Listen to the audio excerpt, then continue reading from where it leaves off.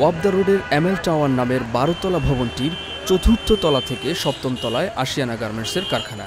বেশিরভাগ শ্রমিক কর্মচারী যখন দুপুরের খাবার বিরতিতে বাইরে ছিলেন, তখন ১:৩০টার দিকে হঠাৎ কালো ধোঁয়ায় ছেয়ে যায় পুরো ভবন। প্রত্যক্ষদর্শীরা জানান, ষষ্ঠ তলা থেকে ধোঁয়ার কুণ্ডলী বের হতে দেখা যায়। ১২টা-১টার দিকে শুরু হয়েছে আগুন জ্বলা, এরপরে ফায়ার সার্ভিস আসছে। 999-এ ফোন দিলাম, ফোন দেওয়ার পর হচ্ছে ফায়ার সার্ভিসে ফোন দিলাম, তাদের বললাম যে এখানে আমাদের রামপুর ওয়াবদা রোডে আপনার আগুন লাগছে, আপনারা আইসা একটু হেল্প করে। তো বলছে ঠিক আছে, জানানো হয়েছে, আমরা আসতেছি। শ্রমিকরা মধ্যাহ্নভোজের বিরতিতে বাইরে থাকায় প্রাণে বেঁচে যান বলে মনে করছেন। আমরা বাসায় আসছিলাম, বাসা থেকে খাইয়ে দিয়ে আসতেছে আর কি, রাস্তায় ওই জায়গা থেকে দেখতে খালি ধোঁয়া বাইরে। ভিতরে তো লাস্ট টাইম লোকজন ছিল না, ২-১ জন মানে আর কি ছিল। প্রায় ২ ঘন্টার চেষ্টায় বিকেল ৩:৪টার দিকে আগুন নিয়ন্ত্রণে আনে ফায়ার সার্ভিস।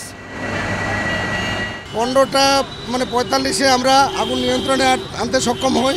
আমাদের 13টা ইউনিট কাজ করে, কোনো হতাহতের ঘটনা নাই। হতাহতের ঘটনা না ঘটলেও ক্ষতির পরিমাণ অনেক বলে কারখানাটির শ্রমিক ও কর্মকর্তারা জানিয়েছেন। Mahmud Rasel, channel I, Dhaka.